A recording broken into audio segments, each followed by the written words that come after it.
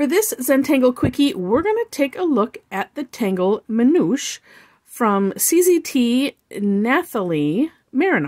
And I hope I'm pronouncing all that right. My name is Heather Hartwick Gladden. I am a Certified Zentangle Teacher, CZT. And Minouche is it's a really neat tangle.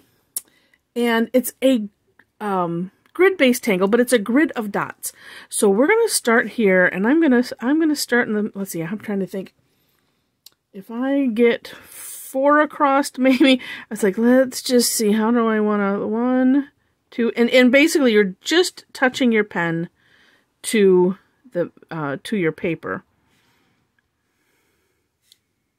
You know, I'm going to do it this way, so that way I kind of get this all in the middle nicely. Well, maybe I can get one more on either side. See, no matter, mine always, you know, I didn't do a border, so sometimes, you know, just things get a little, it's not exactly centered onto the tile, but that's okay. All right, so once you have your dots, then we're going to draw diagonal seeds. And so for those, if you're new to Zentangle, you'll hear the term seed. And seed is basically, it's a curved line going one direction, a curved line going the other direction, you know, in one shape. So let's see. I'm going to turn it this way. So I'm going to start, actually, I'm going to start, I don't know why I started that way on my step-outs, but I'm going to start backwards. I hope you don't mind. So this just means you can start however which way you want. The idea is we're going diagonal one direction, then we'll go diagonal the other direction. All right, so I'm going to start here on this far right corner dot. And again, it's a curved line one direction and a curved line going the opposite direction. And so we're going to do this diagonally all the way across. And then pop down a line, and you could, you know, whichever way you want to go. And so we're going from dot to dot. So that way, so the dot becomes part of the tangle. It's not something separate. So like some grids will have, say, an orb. And while that's, you know, it's still part of the tangle, it's just a little bit different. This one ends up disappearing into the tangle. All right. Now, what you'll want to do is play with how thick your seeds are. There are some tangles. Actually, this is somewhat similar to Fife, except, let me remember, Fife goes in a square, and then we're crisscrossing, but then you know, so this is the criss, and the cross goes underneath. We're using the hollowbow concept. This one is kind of neat, and it seems like there's been a couple recently that, you know, I'm drawing over something that we already have, and I'm like, no! Sacrilege. We go under. It's hollowbow. That's what we do. But, you know, we don't have to.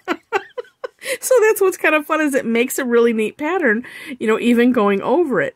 And, you know, and the hollowbow technique is a technique for drawing underneath. So if you want to draw underneath, then you can. So again, so we're going to go diagonal the opposite way. And yes, going over what we have. And so this is where it's not really tricky, but just, you know, just a little bit of attention paid to make sure that you're going from the right place to the right place. I've caught myself a couple times going, what? No, not there. This actually makes me think, because I like to do counted cross stitch. And this and Fife, when we do that one, even doing it the hollowbow way, it just makes me think of that, because that's essentially what this is.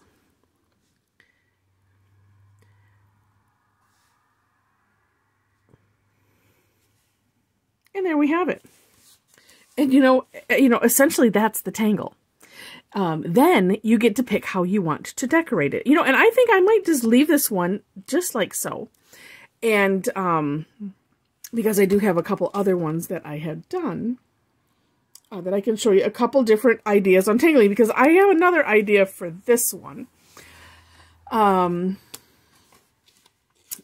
think, because there is a certain beauty in just the way it is. You know what? I'm going to add a little bit of shading though to it, just because I want to. I'm thinking it would be really neat if I wanted to add color. This could be really neat, kind of stained glancy, you know, where you know, just adding different colors to it. It could be kind of cool. Now let's see. Now normally when I do, we'll say fife, or because there's a couple tangles that are like this, where we have these seeds that, you know, kind of come together in a place. And let's see. Let me just start there.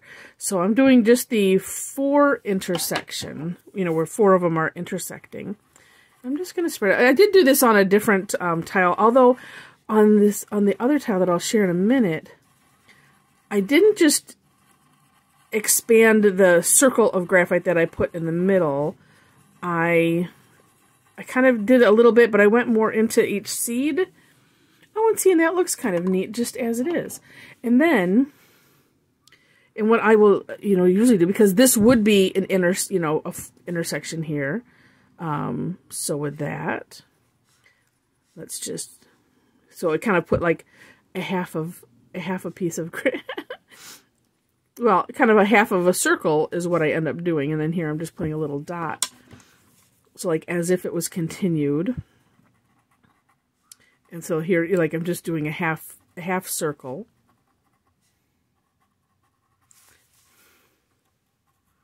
Just to kind of, you know, keep that sort of consistent.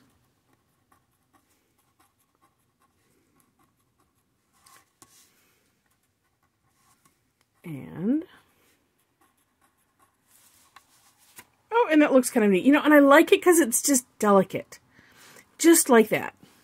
Now, a couple other ways that you can decorate this, and these two are in the step out. So this was the first way. Although I didn't do all of the diamonds, but what you can do is, well, I think I might still leave it that way because it looks neat. Just you could do a pattern, but what I did was I kind of aura'd, but really with a curved line inside of the diamond, and then just filled in that space with the marker, with the pen, and that, you know, it kind of creates a really neat look. So you could do all of them if you want to, or like I have done here, I created a pattern with just these. And actually, you know what?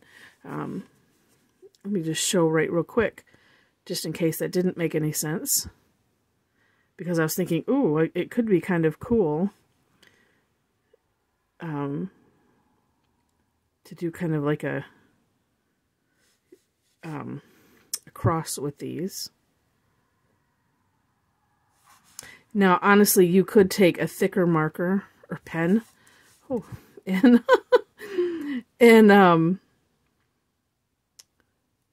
you know, just do that instead of, you know, you don't have to do this where I'm kind of making a curved line on the inside.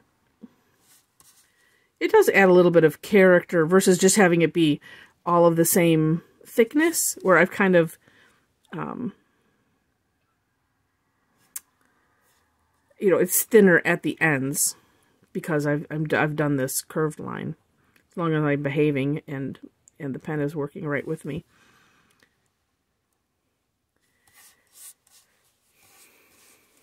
Yeah, and then I'll do these ones. And it's just because I feel like I'm rushing, and I shouldn't. It's a Zentangle Quickie, but not too quick. Just as quick as it needs to be. I try not to add too much fluff. And really, the only thing that I really have to worry about is my rambling. So we get just the basics. All right, just one more, because I was thinking that would look kind of neat. But, you know, well, and here's another thought. You could do even this in a separate color. I mean, I do like to stick traditional Zentangle, which is black, white, shades of gray.